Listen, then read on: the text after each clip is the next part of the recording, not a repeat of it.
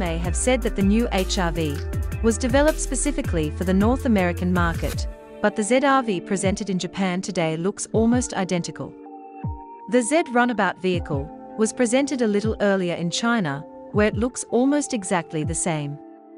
In 2023, the car will also be launched in Europe, where it will be positioned between our HRV and the new generation of the CRV. The latter has just been unveiled in the United States.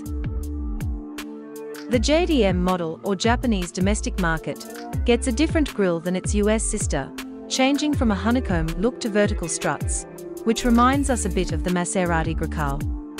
Little surprise comes from the interior, which has been salvaged from the HRV, which in turn shares large parts of its interior with the current Civic.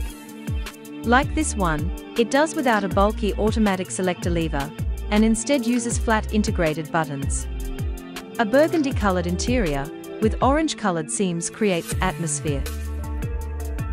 Compared to the US HRV, the biggest change is under the sheet metal. The North American model is powered by a 2.0-liter petrol engine that produces 160 horsepower and 187 Newton-meters of torque. The ZRV, on the other hand, gets the hybrid setup from the new Civic eHEV.